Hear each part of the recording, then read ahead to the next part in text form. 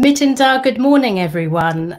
Welcome to this webinar, which is a first for me, and I'm sure it's a first for many of you too. I can see many of you have already joined the chat that goes with this webinar on the right-hand side of your screen. Feel free to use it to ask questions, chat to each other during this live broadcast. The whole webinar is going to be available recorded straight after we finish. And as we go along, I'm going to be playing some music and sharing some clips. So fingers crossed that will all go smoothly. There will be some short pauses in between me talking and switching to the clips and also the audio.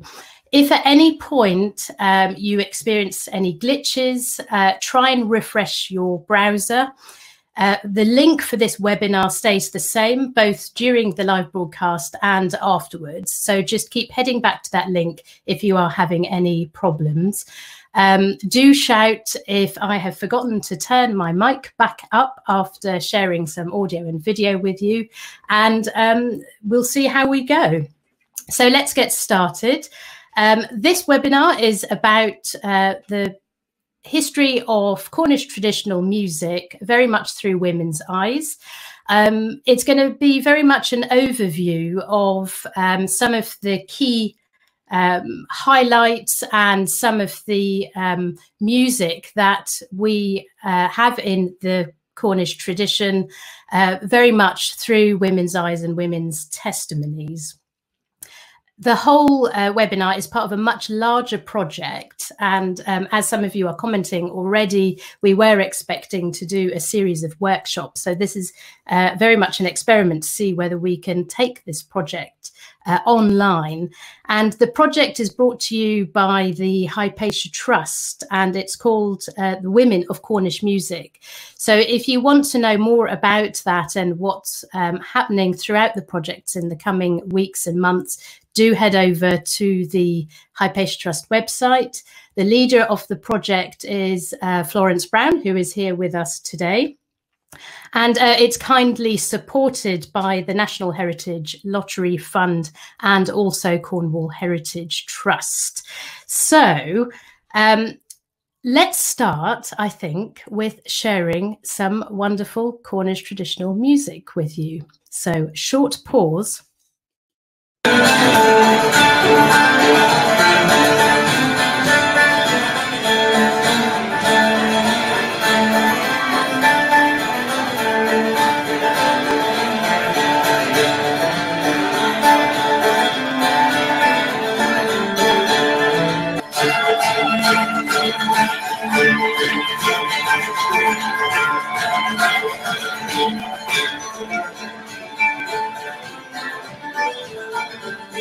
Wasn't that just the most wonderful and exciting image and sounds to see and experience?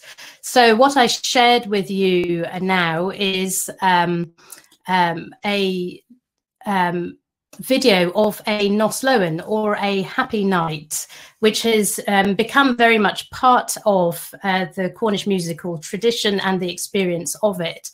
And that was an event led by Skillywooden, formerly the Dalla Band, about whom we'll hear more later. And we've got Hilary Coleman here with us today, who we'll also hear from a bit more later. And this is very much, for me, a really great example of where we're at with Cornish traditional music today.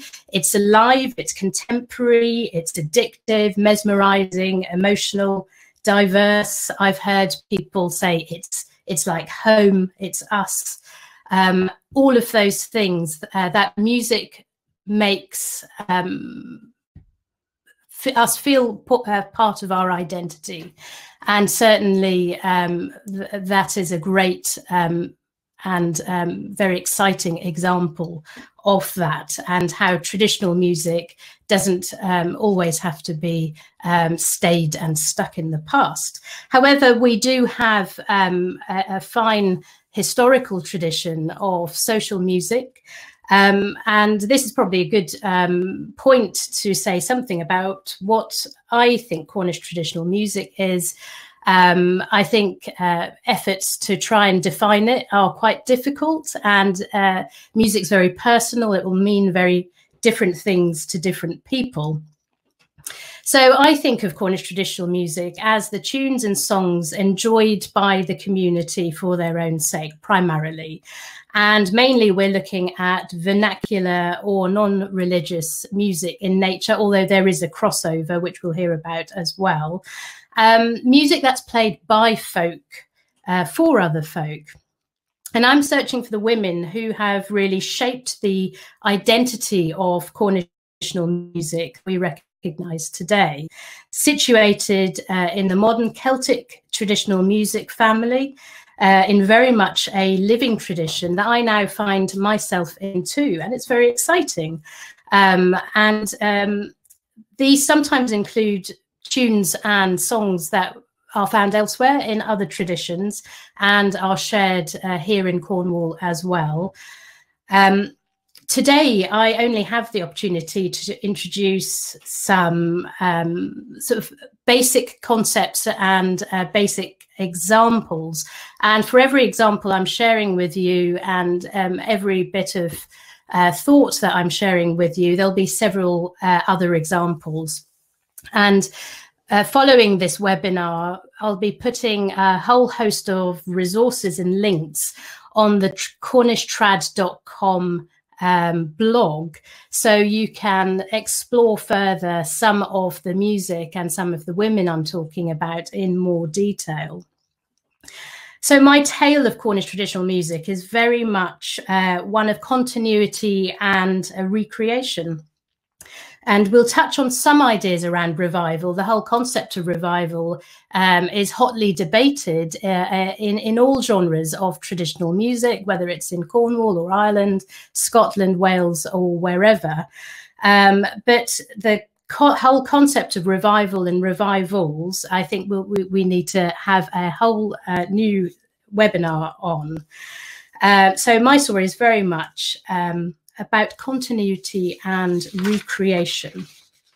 And the period that I'll be covering starts roughly in the 18th century and continues up to the present day. It's important to remember Cornwall's historical context during this time as an outward-facing land, very much open to international contacts along the Atlantic seaboard and beyond. And for the most part, its people are making music for their own entertainment, including music, song, and dance. And the sources that I've delved into have come from a variety of places, from published collections of tunes and songs, newspapers, archives, and interviews. And throughout the webinar, I'll mention several names of collectors, authors, websites, and publications. And as I mentioned, a full list of these will be available along with the recording of this webinar, both on the Hypatia Trust website and also the cornishtrad.com blog as well. I'm featuring music from several different artists by their kind permission. So I'd like to acknowledge their generosity in letting me use those. And I would ask at this point, especially in these precarious times for writers, creative people and musicians, please do consider supporting them by buying their books and CDs and paying to download their music where possible. So let's have some more music. Short pause.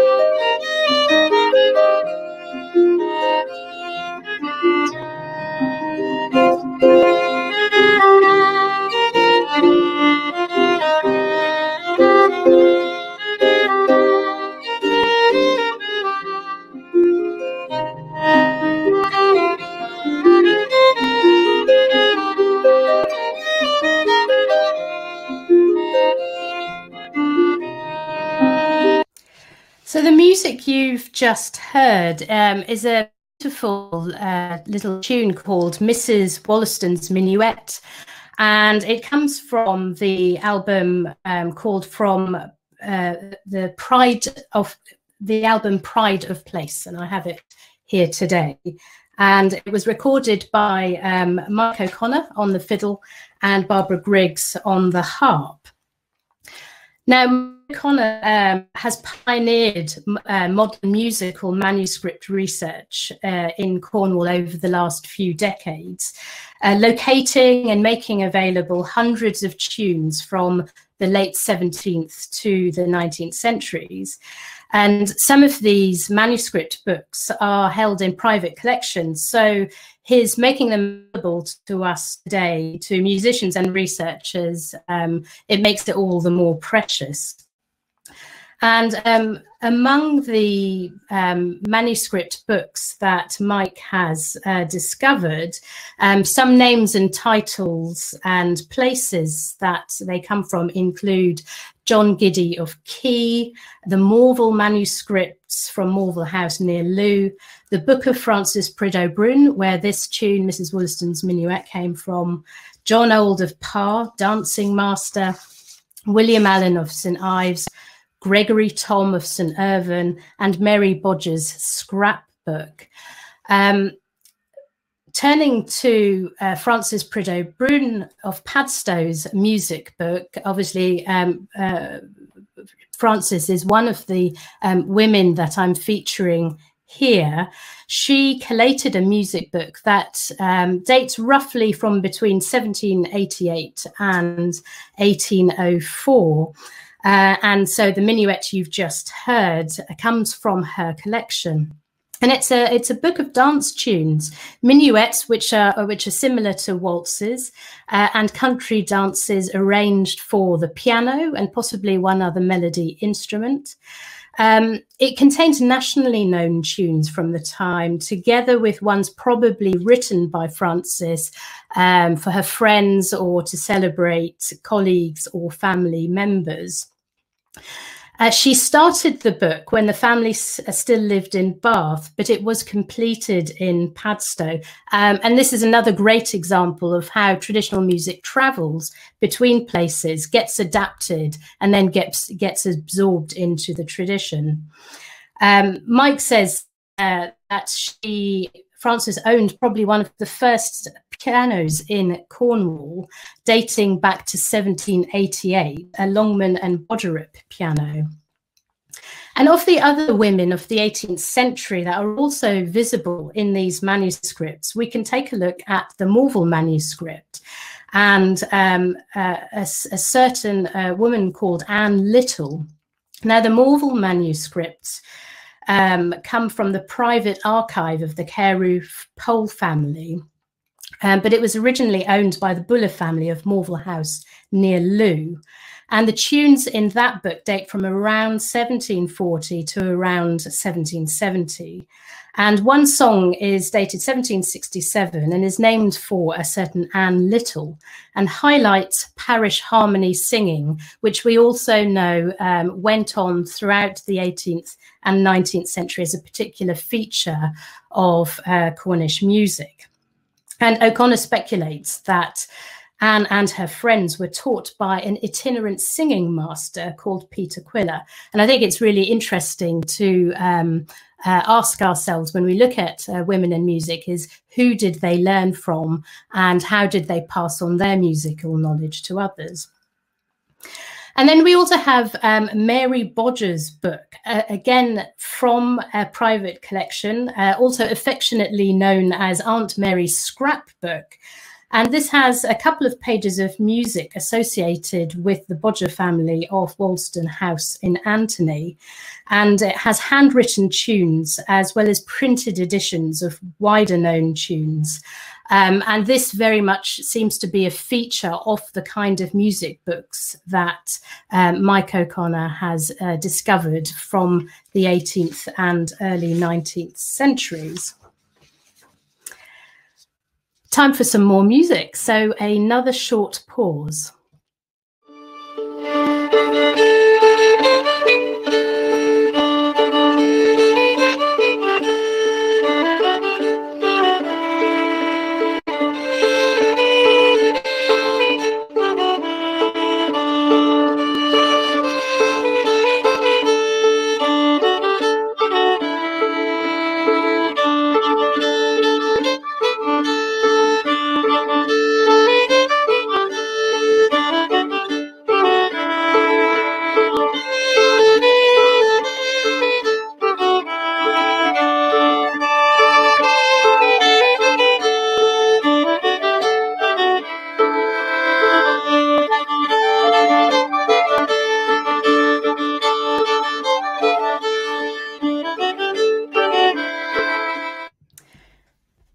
just heard a version of the tune that we more commonly known as Nine Brave Boys today, and it's from a recording again by Mike O'Connor from his album Covath, The Lost Music of Cornwall.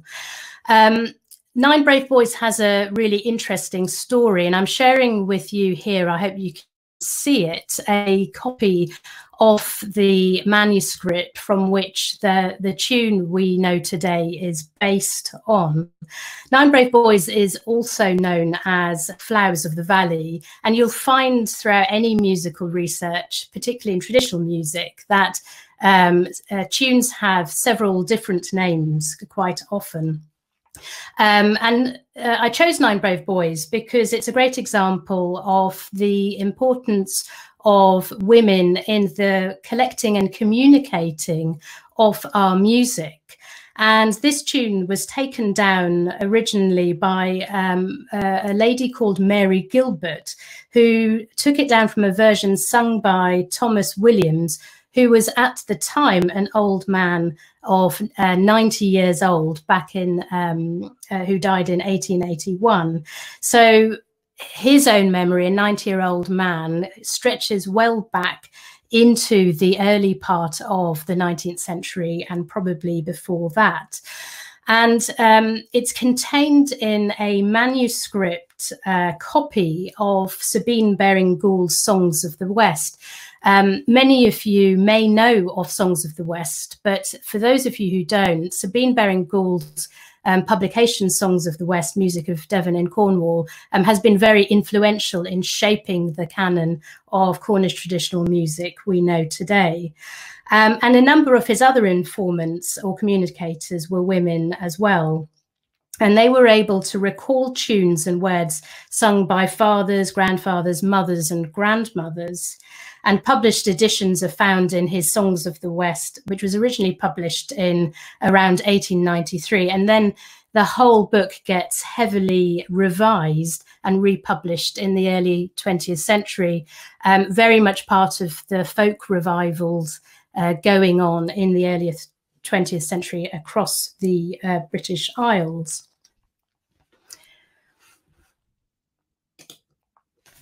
Another collector who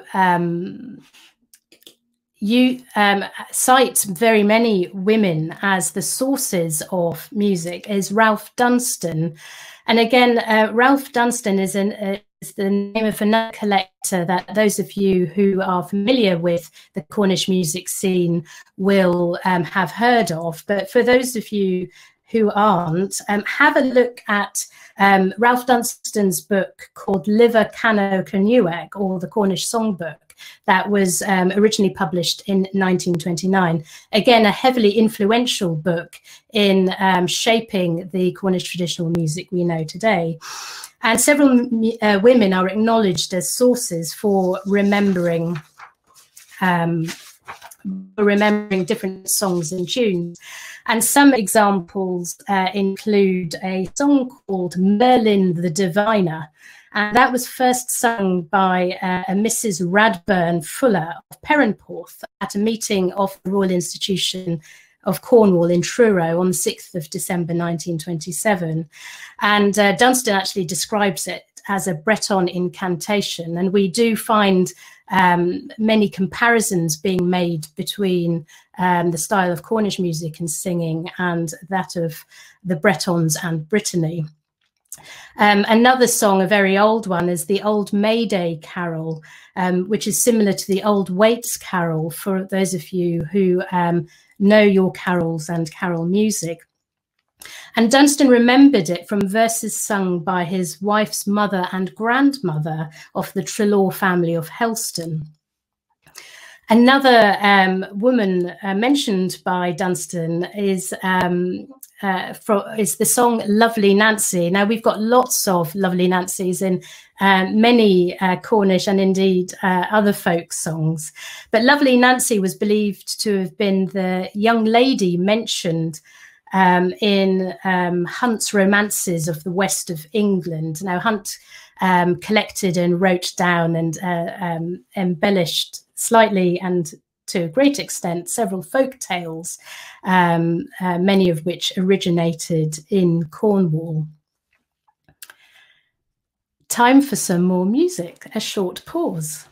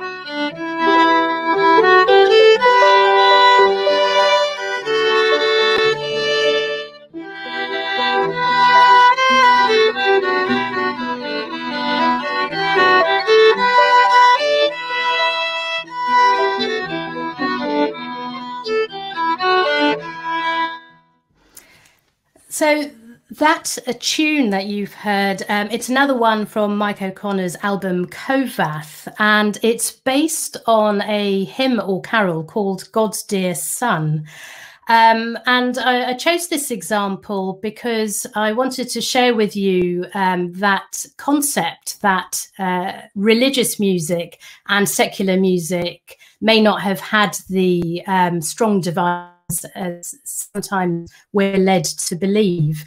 This version was published, and I've shared with you a screen showing the music as published by Davis Gilbert in his collection of carols published in 1822, and then later he publishes it again in 1823 with an appendix of other songs and tunes of perhaps a more secular nature. God's Dear Son is also a tune that in more recent times is better known by a Cornish name that was given to it, Funyuns, which means the dawn or the awakening. And it's a good example of a religious tune that gets adopted into the vernacular tradition, gets a new Cornish names, and continues its life as a trad tune. One of the important bridging points, I guess, between religious and secular music in the Cornish musical tradition are West Gallery music and chapel bands. Local musicians wrote settings of hymns, psalms, anthems, and often local place names were sometimes used for titles of these hymn tunes. And one of the important collections of hymns or hymn books was one of a woman called Miss Harris of Tregorick Methodist Chapel from around 1890. And it's a great example of how musicians played in social and religious contexts as well, again highlighting that the divide between these two worlds of religious and secular music perhaps wasn't as broad as it might be. I've just noticed in the chat a bit of extra information about the tune you've just heard, where Hillary's said it was introduced to the instrumental canon by Bucker, the first Cornish band in recent times to bring traditional music to a commercial audience. Thank you, Hillary. Methodism, I have to mention the influence of Methodism in Cornish society because it was so well rooted, certainly by the mid-19th century. And we do see this in our sources on what music was played and who played it. If you have a look at this census, by 1851, Cornwall has more declared Methodists than any other part of the British Isles. And secular music and dance may have been frowned upon by perhaps the authorities in those Methodist establishments. But there still continue to be a beautiful intermingling of religious tunes being adopted into the vernacular. And indeed, you know, this is still happening today. Christmas time, so if you're talking about religious times and religious occasions, is a good example. If you look at Christmas time music, of music that spans the religious and secular spheres. And I think because Christmas time celebrations are very family orientated, we see this also in the sort of history of Christmas time traditions and music. There's a wonderful fictional story by a Mrs. Bonham, who wrote an account called Christmas in Cornwall 60 Years Ago, published in 1898. And she describes the fictional village of St. Cadge, which equates to Cadgwith, in about 1837. Where family carol singing, mummers' plays, and West Gallery bands that comprised people playing the bass viol, the flageolet, the clarionet, and the great bassoon. And later on in the webinar, we'll return again to some of these Christmas time customs and how they influence our music. Another short pause for some more lovely music.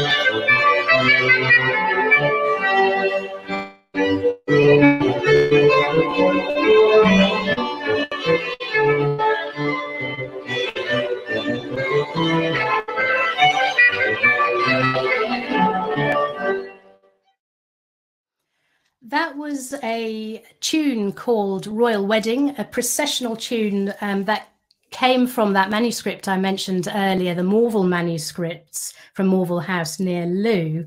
And it's called Royal Wedding. And this particular recording we made while Mike O'Connor and his Hantagantic Quartet was showcasing some of Cornwall's historical music from these manuscripts at an event at Royal Cornwall Museum in August 2018. I wanted to share it with you specifically to highlight the instrument combinations. So you had a couple of fiddles and the clarinet and the bassoon. And woodwind instruments such as clarinet and bassoon continued to be favoured instruments in the Cornish musical tradition well into the 20th century, and certainly beyond that too. When you look at, for example, at the story of Ralph Dunstan, that really important collector, and his family network, many of them were bassoon and clarinet and fife players. So woodwind is very much a traditional instrument of Cornish music. The other reason I wanted to share this particular tune with you, although as an aside, I should say, this is another example of a tune that has now enjoys airing as a session tune, as a Cornish session tune. We play it regularly at the Penzance Cornish session, in a less stately way than you've just heard. So sticking with this theme of the stately music from the big country and townhouses of Cornwall, another important piece of evidence for understanding women's roles in music is having a look at women's diaries. Now, these diaries were generally kept by literate, educated women of the upper classes. And we have several diaries dating from approximately the sort of second third of the 19th century to the late 19th century. And we observe women here as the organisers and hosts of parties and musical gatherings, particularly for the rich middle and upper landowning classes. I'd like to share with you some excerpts from these diaries. One diary entry written by a certain Caroline Augusta Edgecombe is dated to the 3rd of December 1830. And she said, "We had a very amusing soiree the other day at Lady Dudley Stewart's. There was acting, tableaux, singing and dancing." Then another woman called Florence Ginn writes from Tregothnan House. This is much later in 1884. "This evening, Mrs. Fletcher sang again so well, and then Uncle Evelyn told me to sing again, which I did, and he said he liked it and my way of singing." Florence Ginn writes again, this time from Prideaux Place in Padstow. "This evening we had a great deal of music, beginning with 2 toy symphonies, and I performed on the triangle." And that's dated to the 25th of February, 1884. Florence writes again the next day in her diary, "Tonight we had a great deal of music. I have sung a great deal. My darling, I want to learn the violin." So the women's diaries, really interesting sources. I think for any of you thinking about doing research into music, do have a look very much more widely at the context in which these women lived. And I should say that the examples I'm giving you here are very heavily based on the work that Mike O'Connor's done, who I've mentioned several times. And his great body of work is contained in a 2-volume book called Illo Kerno, and it's in its 5th edition at the moment. And I was struck particularly by the emerging differences we're getting in the more industrialized society of Cornwall, with the emergence of Cornish towns doing things that are slightly different from the Cornish countryside. And in his description of 19th century town musicians, Mike describes the emergence of the middle class, sort of almost professional musician. And some are mentioned by William Tuck in his Reminiscences of Camborne, dated to 1880. One of them was a woman called Mrs. Wynne, and she lived at 4 Street in Camborne and played the harp. And also in her household was a Mr. Wynne, a solicitor, who played the hautboy, which is the old name for the oboe. And it did make me wonder whether this was a husband and wife duo making music.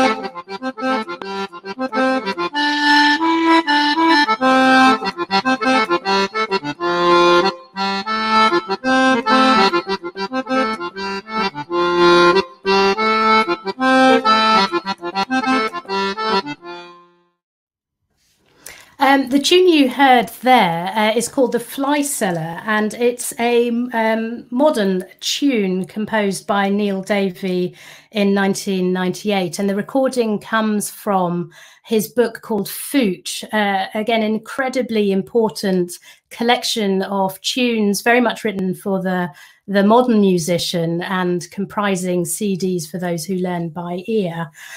Now, he wrote the tune, he says, in response to the story of his great-grandmother, Philippa, who played the concertina at Troyes in the fish cellars. And one of these fish cellars in Newquay was called the Fly Cellar.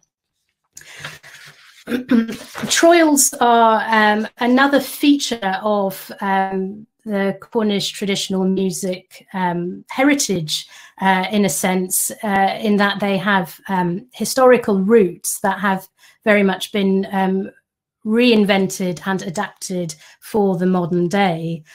And if we turn to a book now called Scoot Dances, Troyes, Furries and Tea Treats, that was written by Neil's brother Merv Davey with Alison Davey and Jowdy Davey, also leaders of Cornish set dance revivals of the modern day.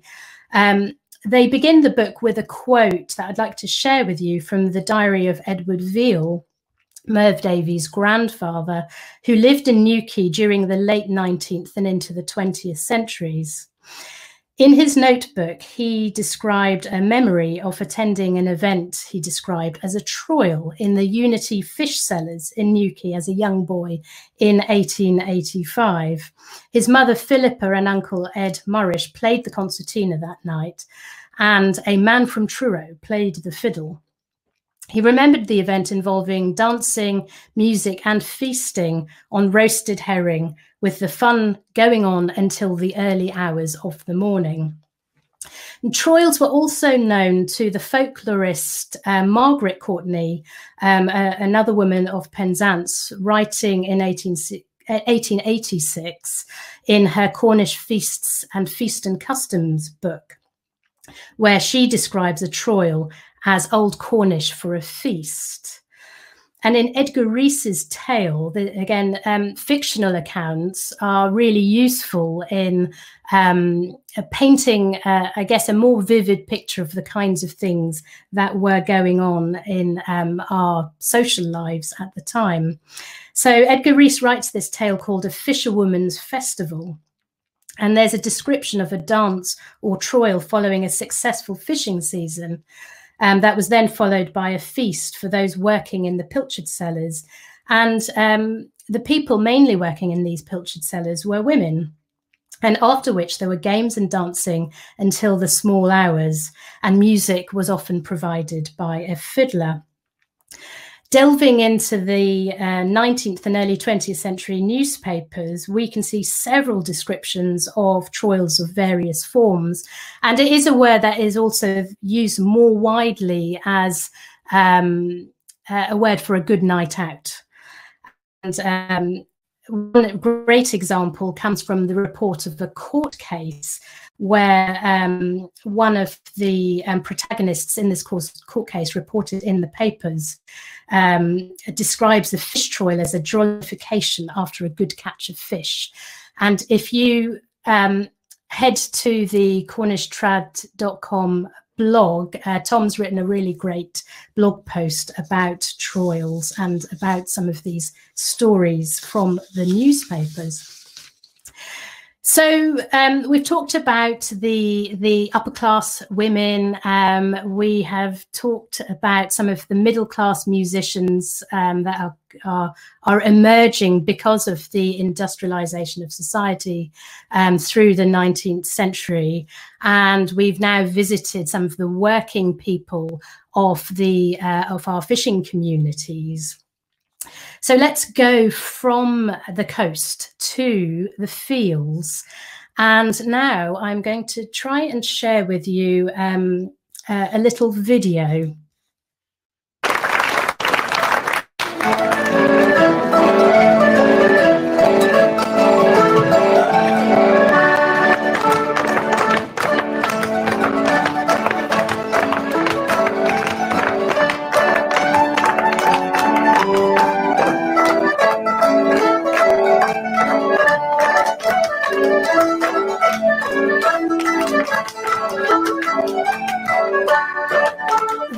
Was a video video of a dance called Cock in Breeches, and it's from the Cornish dance channel on YouTube, where you can see examples of other Cornish traditional dances.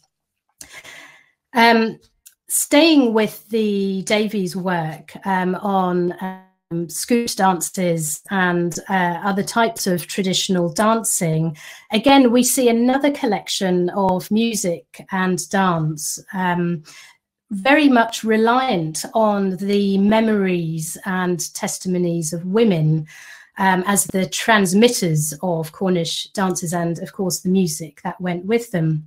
And broom and broomstick dances were performed by men and women, but they were primarily remembered by women.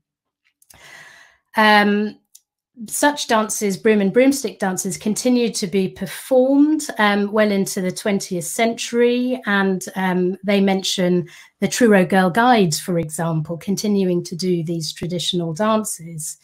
The one you most often see today, such that you've seen in the video, is based on the Penzance broom dance, which was contributed by a Mrs. Watts of Madron in 1980.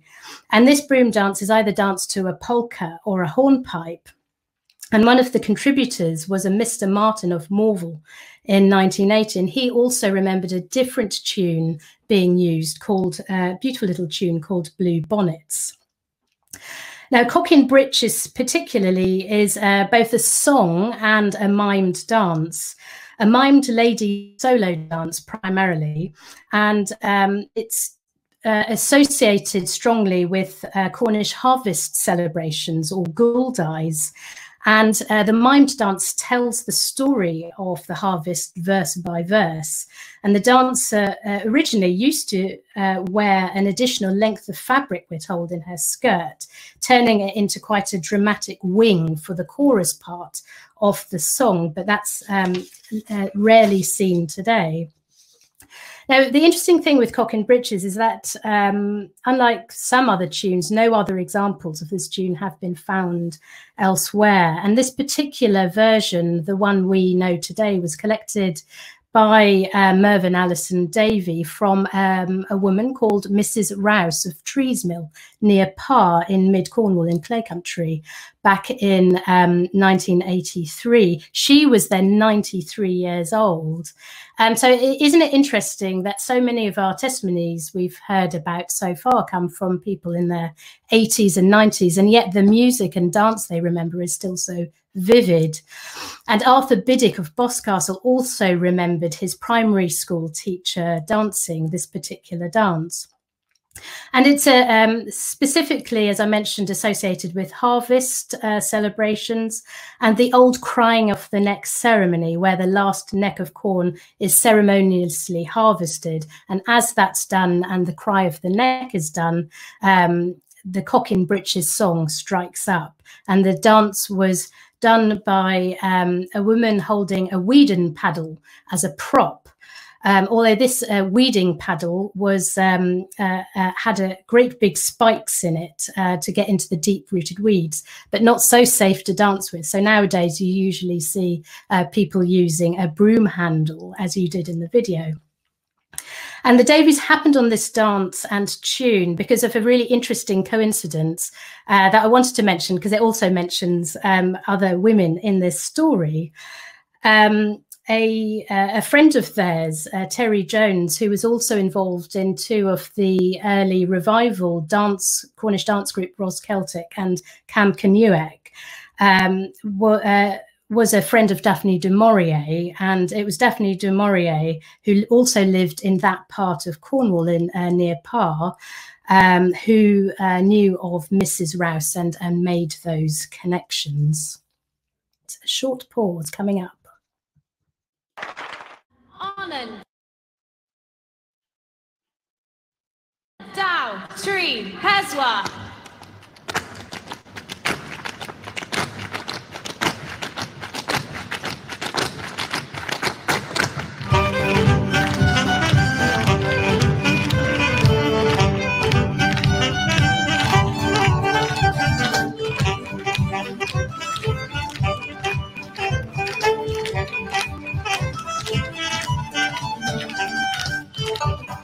Wasn't that an impressive thing to watch? That was the tin stamp dance, which is a modern Cornish dance made for the tradition by Alison Davey and Kirsty Cruz, originally in 1988 as part of a folk play called The Hard Rock Miner for the dance group Cam Canuek. A great example of a dance to share with you because it combines most of the principal steps in Cornish scoot dancing, and the tune you heard that went with it was composed by Merv Davey. And again, you can see more of these dances on the Cornish Dance YouTube channel. The tin stamp dance was intended to emulate the tin stamps and the great oak beams that were used to crush ore in Cornish mines and evoke that repetitive industrial sound that would have dominated the lives of everyone, but also particularly the bow maidens, who were the women and girls who worked above ground on the mines. The dance also is a great showcase of other types of Cornish dance, and it combines steps from other classic dances such as the Boscastle breakdown, the Latter Pooch, the forehand reel, and Mr. Martin's reel. The performance, I should mention, that you saw was took place at the huge Interceltic Festival in Lorient in Brittany, and that was from 2015. One thing that's worth looking out for is that Jowdy Davey is continuing in her family's footsteps, quite literally, and is working on a new second edition of the Cornish dance tutor Catch Up Your Heels, which will be out soon. And if you head to the Anne Darris website, you should be able to see when that's out. And again, I will be adding loads of links on the Cornish Trad website as well as the Hypatia website. So let's have another interlude for some more lovely music.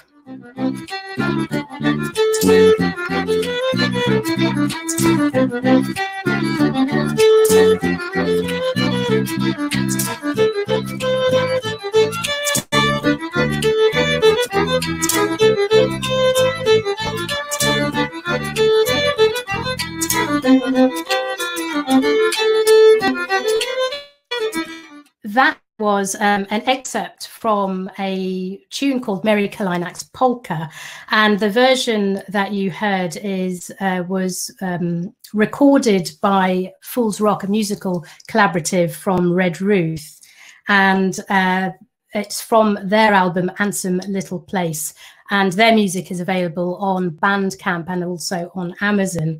I wanted to include Mary Kalinak's Polka, not just because she's the subject of a traditional tune that we now play, but there's a fantastic story associated with her. The tune itself has an interesting story. It was originally interpreted by Merv Davey from an imprinted fragment on the back of a portrait of Mary Kalinak held at the Courtney Library at the Royal Institution in Truro.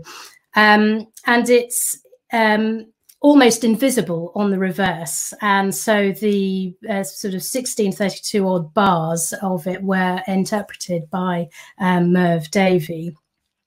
And when we did some more research into the held at the Courtney Library, we actually managed to locate a full copy of the music, and it was a polka written for the 19th century dance halls by Henry W. Goodban, who also wrote other polkas. The polka at that time being a very popular dance hall dance because it allowed you to get up close and dance in very close proximity to other people, and was very much, a la mode. And turning to the original story of Mary Kalinak, it is almost fabled now, and it was famously and very colourfully illustrated in the London Illustrated News, and an excerpt of that is on the cover of Henry Goodban's music. I'll see if I can, while I'm talking, share with you her portrait.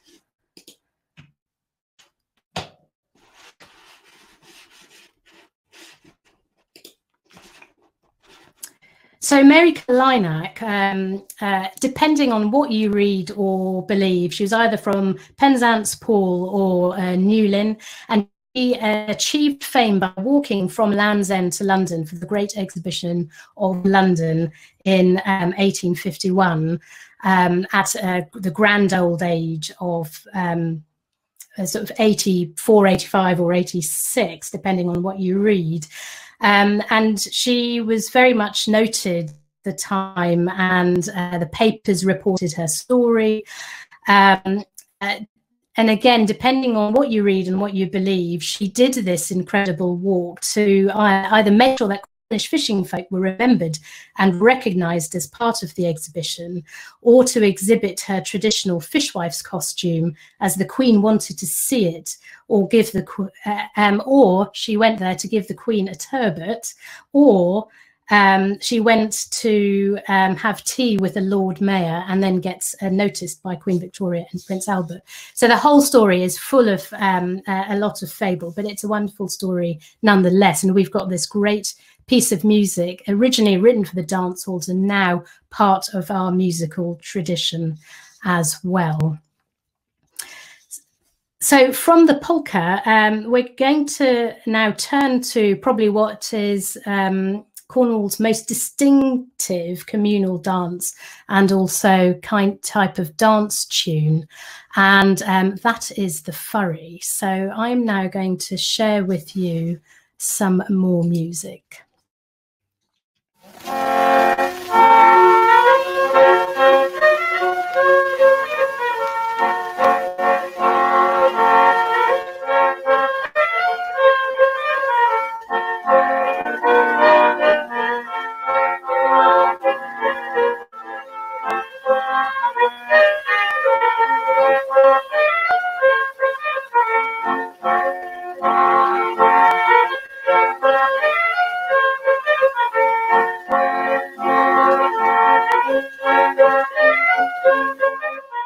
I'm sure all of you recognised that tune as Helston Furry. As I've mentioned, so it would be widely accepted that the furry is probably Cornwall's most distinctive communal dance, and we have many, many tunes and music to go with the furries. The furry is really a dance for feasts and fairs, and the Cornish word fair being the origin of the word furry. And the most famous of these is undoubtedly the Helston Furry. That was probably dates back at least when it was recorded in some kind of publication to 1790, if not before then. In 1823, when Davis Gilbert publishes his second edition of carols and includes this appendix, he includes the Helston Foray as part of that, and he's already describing the Helston Foray as an ancient specimen of Celtic music. But it was really a woman called Katie Moss, not from Cornwall, but from elsewhere, who took to this tune and incorporated it into a composition she wrote called The Floral Dance in 1911. And that's what then launches the Helston Furry tune into international fame, and also becomes known very commonly as the Floral Dance too. Just also share with you an image of another woman, very influential in the story of Cornish traditional music. So hopefully you can see a picture.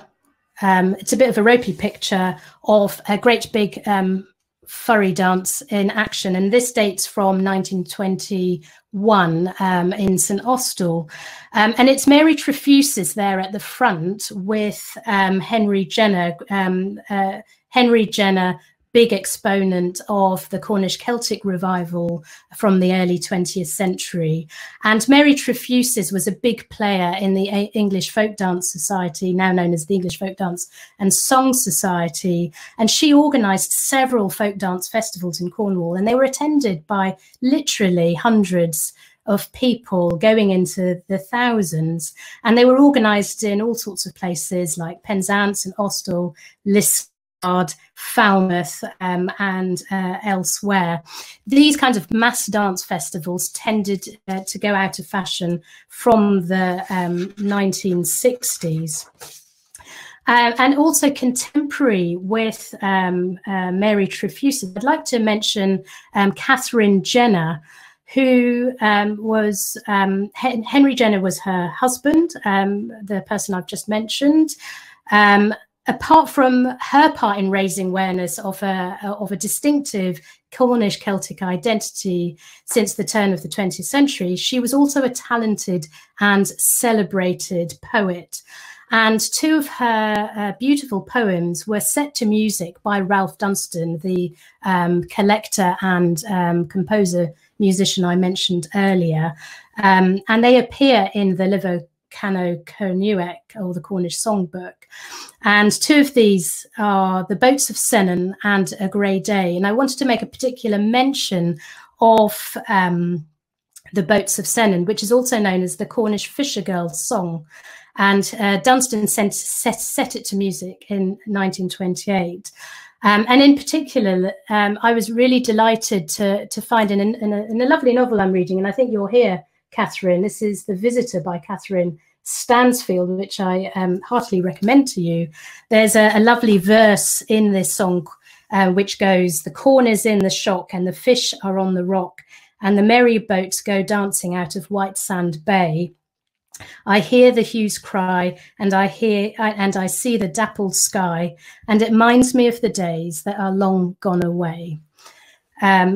Absolutely beautiful verse. So here we're seeing women, Catherine Jenner as a lyricist, as well as seeing women as the subject and transmitters of this music. I mentioned earlier the Christmas time traditions, and how Christmas time is a great period to look at in the seasonal year, to see where the religious and secular blend together. And I'd like to share with you a tune now that is very heavily associated with the West Cornish tradition of geese dancing. And here is a tune, Patchy Rhubarb. Short pause.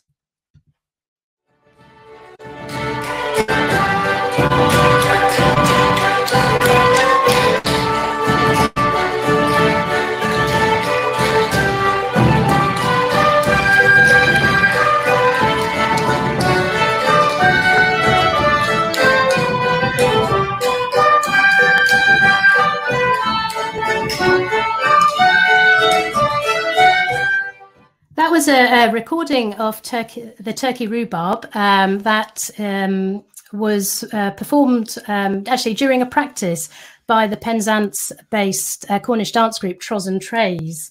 And you will have probably heard also the scoots on the bottom of the dancers' shoes. Turkey Rhubarb is another great example of a tune that has travelled widely. And it's a tune that's known throughout Europe by various different names, including Patsy Heaney, the Donkey, and Father Murphy's Topcoat.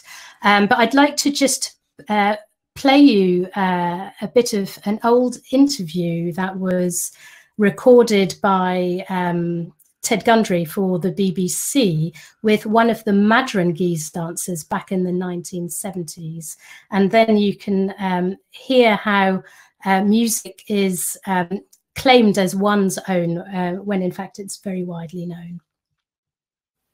We used to meet on Madron Green just below the church, and we all got together, and then we'd lead off and we'd go to the first house that we came to. Now, what actually happened then when you got outside the first front door? Oh, we played on the cordial. Now, wait a minute, what's a cordial?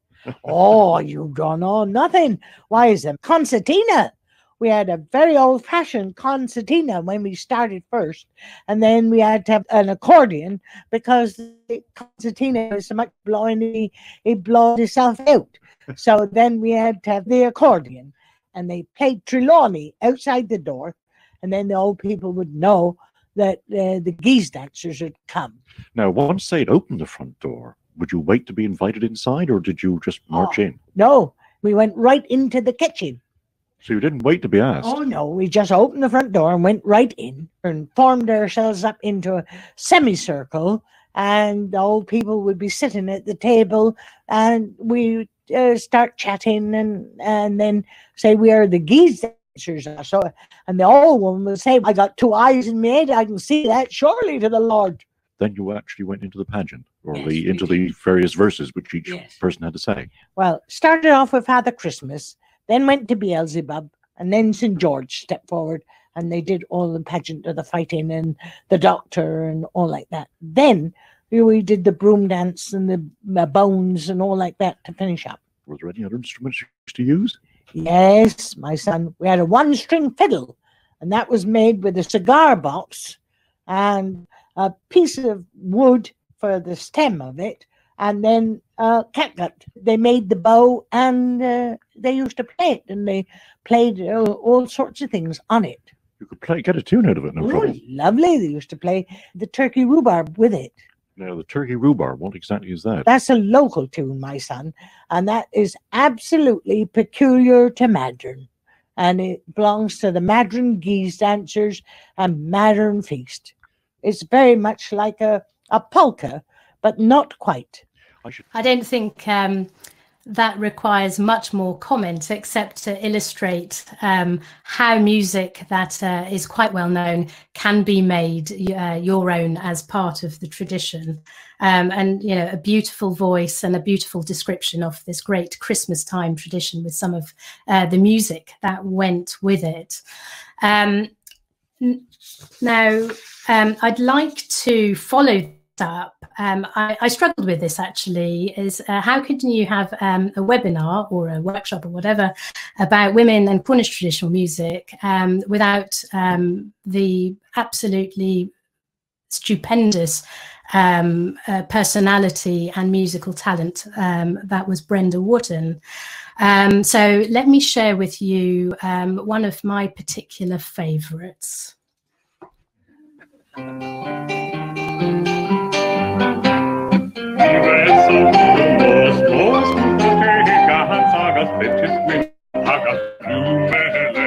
Giving more than Bandon the steer away, like never you will see the hours he play.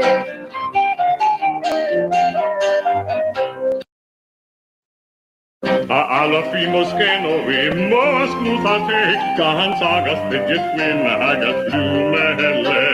Rio Martin we see away, like never you will see the hours he play.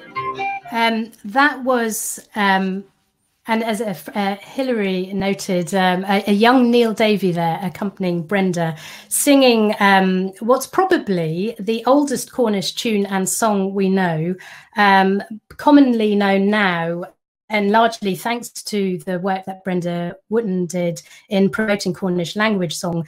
It's called Delio Sivi or Delcio Sivi, which means strawberry leaves. It's also known by other names like Where Are You Going and Where Be Going Pretty Maid. And the tune itself gets associated lyrics in a kind of slightly sort of separate way. We find the tune in, again, going back to the Sabine Baring-Gould collections, but in his personal manuscript, we find that very distinctive tune being written down, I should say. And Brenda Wotton very much brings this song and very many other old Cornish songs into sort of popular image. The lyrics I forgot to mention. The manuscript that they actually come from are in the Cornish language originally and date to 1698, and they're in the Gwarvis manuscripts now in the British Library. I mean, Brenda deserves a whole series of webinars in terms of what her influence on Cornish traditional music has been. And I'd warmly recommend that you get hold of the recent biography written by Sue Ellery Hill. You may see it just in my little rickety display behind me about Brenda, because it's a brilliant insight into her thoughts about music and about Cornwall. And she really helped keep these old songs refreshed, played and recorded. And the old songs sat very well with the more contemporary songs she was singing, written, particularly those written in Canuck by one of her lyricists, Richard Gendall, and others.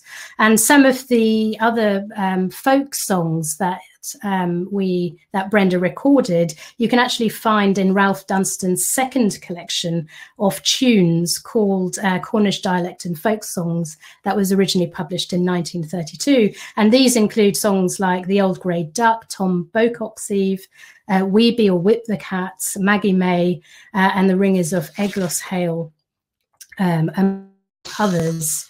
And her life spans a very important period in this story because of the commonly held belief that from World War II to, say, the 1970s, that traditional music died out and no one was doing it. And this was certainly not the case in Cornwall, and certainly not the case when it comes to the work Brenda and the very many people that collaborated with her took part in. So I'm going to take a little bit of a longer pause because we're going to end the webinar now with excerpts from an interview I did with two leading lights, and for me personally, great inspirations for getting involved in Cornish traditional music, Hilary Coleman and Francis Bennett, who are here in the chat today. So we're going to pick up the story with Francis talking about the time when both Hilary and Francis were playing in the Jack and Jenny band, and about the vision that they and others had for the music they were playing.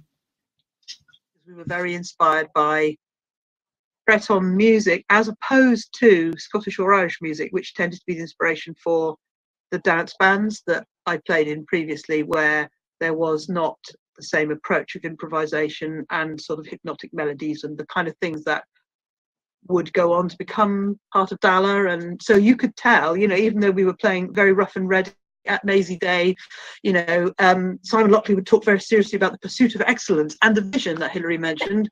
I had never heard anyone talk about a vision of Cornish music moving further. I've been in Ross Celtic for several years. What was the vision? The vision to have Cornish music as a world-class world music, to have it on CD because it was not recorded in any way, and to have it on the concert platform as well as, you know, in kind of small venues, and for everybody to just get out there all this great music and these great songs that nobody was performing. I think the other thing was, we, like Francis said, we wanted Cornish people to know about Cornish music, and it was so remarkable. I mean, you know, I know that you're probably going to go on and ask us about this, but the knowledge of our Cornish music was woeful in a way. I mean, they knew Helston Furry, they knew Trelawney, Mel Padstow Mayday song. And that was probably it. And people said there isn't any Cornish music. There is no such thing as Cornish music. It's all made up. Yeah. And honestly, you would not believe some of the prejudice that came up. I mean, we used to have. I mean, I remember, Francis probably remember me getting a bit irate with a guy because he said to me, "Oh, you're playing Cornish music, that's a bit parochial, isn't it? You know, and it's lack of, we'll talk about lack of vision.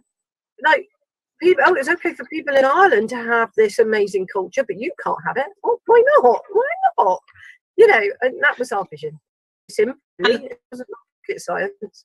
Can I just say another thing as well? I think actually it was slightly, there was a negative side to this sort of little Celtic music ghetto thing that people were operating in, because people were constantly on the back foot and thinking all our music was rubbish because we're not Irish, we were not Scottish, we were not Breton, and our revival was nothing like theirs. And I think a lot of people found it quite difficult to actually appreciate the stuff that we did have. You know, you would get people who were absolutely passionate about music from elsewhere, folk music from elsewhere, just because they didn't really think Cornwall had anything by comparison. Whereas I'm quite glad, in a way, that's one, this is also anticipating a little bit, but I'm actually glad that my daughter and her friends grew up not in that environment of going to Celtic things and going, oh, they're really good, you know, their costumes are great, and they, you know, they're all professional and they've all been on TV. In fact, they just grew up with a bunch of people who really liked the way they played, and that was what Noslowan gave them, you know. So that's kind of way of looking at it, I think, for me. So, that was Francis and Hilary reflecting on that vision that was beginning to be formed, sort of from the, I guess, the late 80s and early 90s about, you know, what that full potential of Cornish traditional music could be. And then I later asked them about the impact of professionalisation on Cornish traditional music, its use to produce high quality professional albums and the like. So let's pick up the story there. Make sure Cornish music is enjoyable in an inclusive way. How did that relate to that moment that Neil Davey arrives? And I don't think it's an easy thing, because as soon as you want to start developing, get better, you know, it naturally people who aren't and was there with you are going to feel left out. And I myself have that experience, and I think many people have that experience in music. I wish it wasn't like that, but sometimes it feels like a ladder. There's some people are above you and you're to aspire to, and other people are below you, and you know, you tread on them, and that's not nice. I don't like it. But you know, and I've always felt that the session model was fantastic, because it's about a circle and that we're all equals. And there's very few other music genres where that can happen.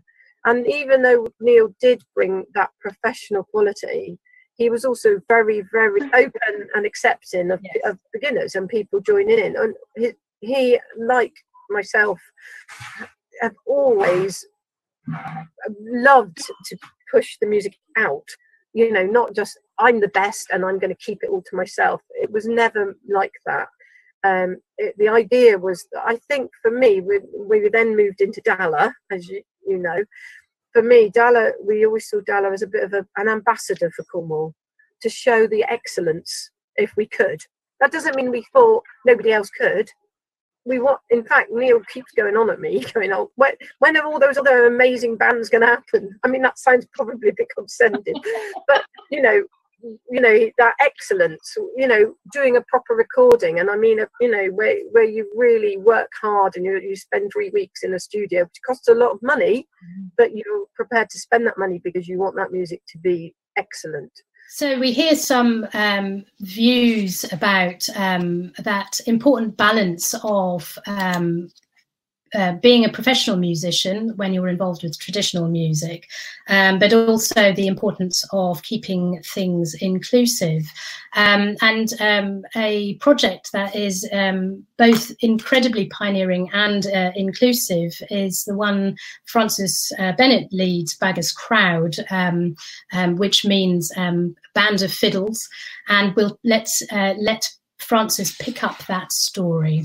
Groups and the sound of multiple fiddles, whether they were Breton or Scottish or whatever, for a while. And also, remember Graham Ellaby, Hilary? There was a guy who wanted to set up a fiddle group, and he didn't in the end do it, but we used to chat about, he taught and repaired fiddles, lived in Saltash at the time, and he was very inspirational in terms of someone just getting up and doing something and gathering the skills along the way.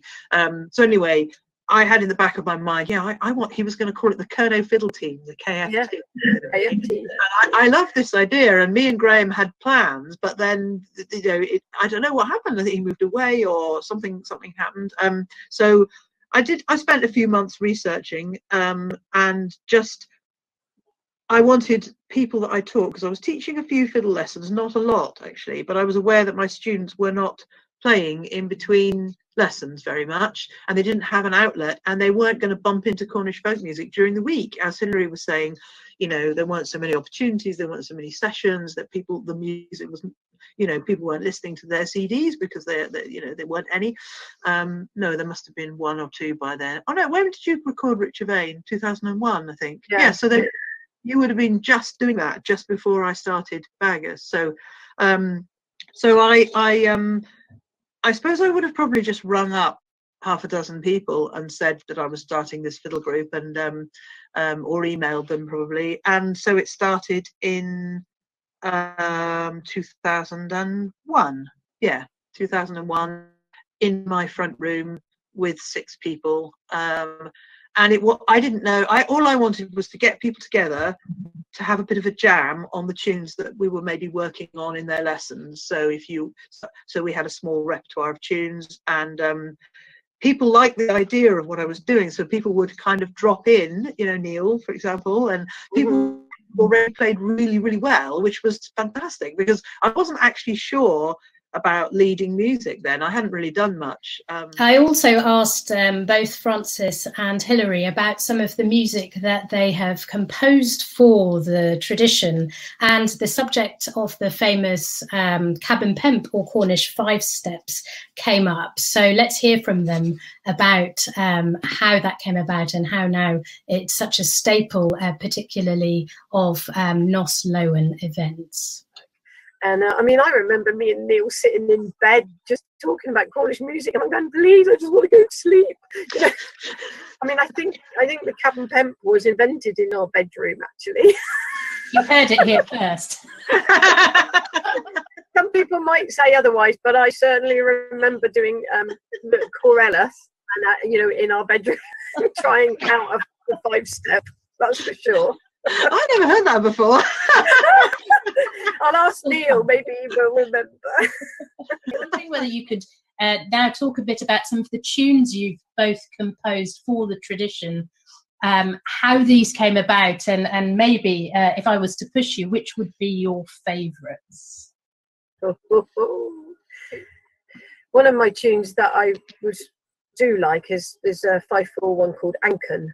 And the reason I like it is that, again, it's an emotional response. And I had read Sebastian Faulk's 3rd song, and he had talked about how the Cornish miners had been in the trenches and they had been asked to tunnel underground. And it was the first time I'd ever heard of anything like that. And I couldn't believe it. I mean, the trenches themselves were bad enough, but the fact that they were at war in tunnels, I just felt so distressed. And I remember Neil coming to bed once, not just in bits, I was like floods of tears, and I felt I needed to have a response to that. And I wrote Anken, which means sorrow, and it's got, what I like about that tune is that it's kind of got an anger in it as well as sadness, which is how I felt. It's kind of like means a lot to me. Yeah. And about some of the tunes you've composed, and how did they come about?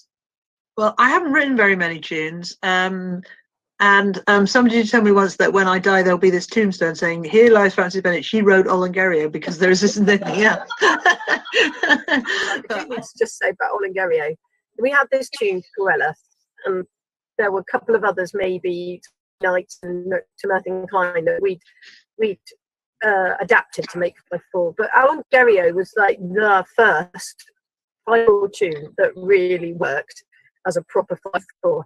Not only that, it's just a brilliant construction, even if Frances didn't mean it to be. It's got a brilliant way. I mean, teaching 5/4, I always think All in Stereo is a really, really #1 example of how to play 5/4, and it's got such a good pattern and a repetitive rhythm that it's a really good way of getting into it. So yes, I think it should be on your tombstone. Great, I'm very pleased to hear that it is.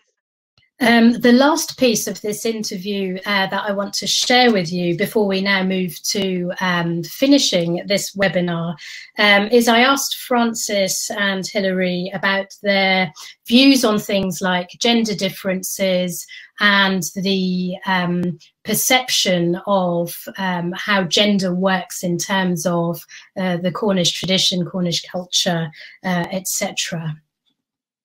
They would have been in the brass bands in chapel, in the male voice choirs. They would have been dancing, drinking, going to festivals, and they would have done all those things. And they would have been working in the fishing and the mining, and they would have been cousin jacks, and they would have done all the farming. And then suddenly, all those industries collapse. You have immigration, you have wars. So by the time the revival comes along, we're in this landscape that's like a weird monument to this young Cornish working class man, because it's like created by them, isn't it? All that, like if you look out of your window, I mean practically everything, but they are not here. Cornish language is revised mainly by posh people, so that connect with Cornish young working class man, and then when you have us, along we come, a lot of us women, and get people involved in, well, what should we do? Well, we'll have, we'll revive dance groups. And dance groups now, what do they do but say, we have no young people, we have no men. And because I think there is this idealization of this lost person, the Cornish working class man who was like really on top of all these areas that I mentioned. And I don't know if you've caught up with Alan Kent's book. If Nosloan is criticised for not taking off as a movement because there's not many youth, there's not the youth involved, there's not the fusion of other musics involved, which youth might do, there are not men involved, instead there are, too many women involved, that's exactly why, because the people who are doing things now, as well as, as Hilary said, the biological side of things, most people who go out and do stuff in communities are actually women. Churches are run by aged women. If you look at all those different organizations I mentioned earlier, a lot of them have either disappeared, or they're run by very old people, or they're run by women. So I think the time has come to celebrate the fact that the women are doing the stuff. And I had a Baggers meeting recently. I mean, we never have politics in Baggers, but we had a meeting recently where two guys, we have an AGM very informally every year, two people in the group, their daughters had just gone to uni, and in the group that morning there were no young people at all. There were only people, adult people, and there was a discussion on whether we should recruit, how we should do it, should we have a website, etc., etc. And I just felt like no, I can't do that again. No, that's not my thing. I don't want to do any of those things. The following week, when we had our Baggers practice, two people came in who played the cello. They were not children, and they were not, they weren't young people. And I just thought, well, I rest my case. I'm going to teach anyone who comes through the door. And Hilary has a mantra, which is attraction, not promotion. And I really believe in that, because I think we shouldn't be running around trying to attract the elusive young Cornish working class man or young people. Someone else can do that. Someone that if we have, in Baggers, we have one young girl of 12 who is actually becoming quite a good player. Well, she doesn't mind that we're not in her age group. And, it's interesting that it's a girl as well. And, she'll probably go on and lead things. So that was kind of my sort of reflection, because... What would be your respective messages specifically to women and girls interested in getting involved with Cornish traditional music? I would just say, I would say the same to any person, whether it's female or male, but it's usually women who lack confidence more than men, and it just is, they just doubt themselves so much more. I would, just say you just got to believe in yourself. You just got to believe in what you're doing and try and do it in the kindest possible way without hurting other people. Try and be the best you can. That thing of when you stand in the sunshine, someone else falls in your shadow. Some of us are in that kind of mentality, but actually it's up to that other person to step out of your shadow. We've all got our own, there's enough sun for everybody. Wasn't that a lovely sentiment to end sharing as I said, very short excerpts of a much longer interview that I'd encourage you to watch.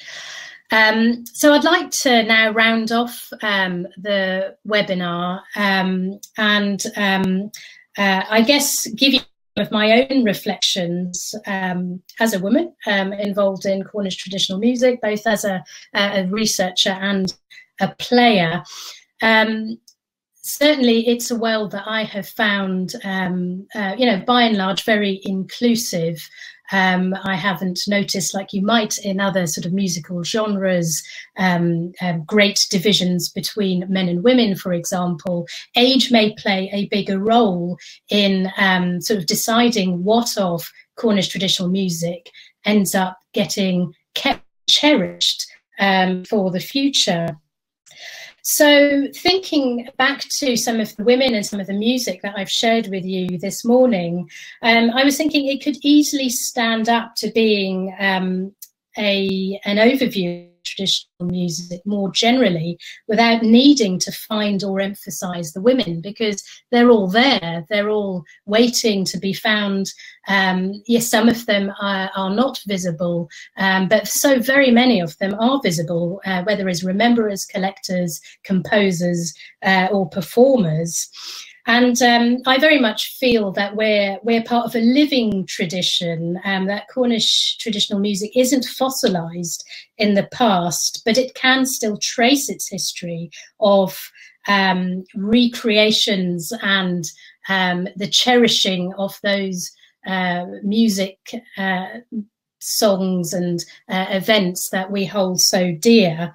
And largely we have been reliant on women's memories and creativity to carry that forward into the present and the future. So I'd just like to end by warmly encouraging you to enjoy more music from Cornwall. I hope this has given you some insight into the richness of our musical tradition here. Please do follow up on the links and both the links to more music, to buying books and CDs that I will share with you, you know, in the following days and weeks. And please do keep in touch with the Hypatia Trust and the Women in Music Project, and please do get involved. So thank you so much for joining me. If you can still ask questions if they come to you afterwards, as I said, you can still use the chat to get in touch with me, or you can get in touch with me via the Hypatia Trust or the CornishTrad.com blog. But I'd just like to end this broadcast now by sharing you some music from two more fabulous women, Lizzie Pridmore and Emma Packer, when they were playing as a duo as Salt and Sky. And this is the amazingly inspirational performance of the old song, the Eglos Hail Ringers. But these my boys from Ecclesale could all the rest outdo.